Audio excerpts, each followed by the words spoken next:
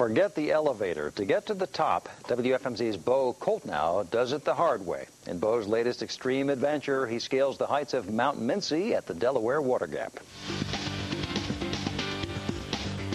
Forget the stairs. The only way to the top is to climb. But first, I need equipment and a guide. Pack Shack instructor Chris Rice takes care of both. We have helmets, we have a single line dynamic rope, slings. After suiting up, we were ready to challenge gravity. Let's get ready to go rock climbing. Okay. But first, we had to climb to climb.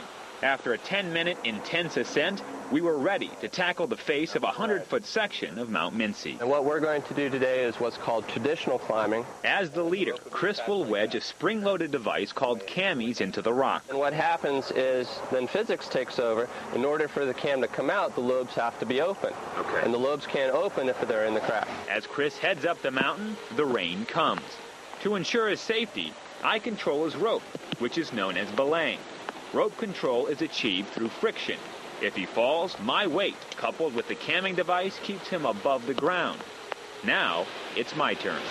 Well, at least it's not snowing. The goal is to make it up and not fall off. Once up, I realized it's not as easy as it looks. Using your legs is the key. My shoes might look like rugged ballet slippers, but they help keep traction to the rock. And in this rain, I need all the traction I can get. Climbing is really about moving your body in certain ways to be able to use your feet to push up the wall. Potential climbers should assess their health before climbing, as it takes endurance, strength, and mental control to make it to the top. But Rice says he can tailor climbs to fit your fitness level. There you go, a little higher, a little higher. Come on, push with that right hand. There you go. After a little trial and error, my climb is almost finished. Woo! Oh. I didn't fall.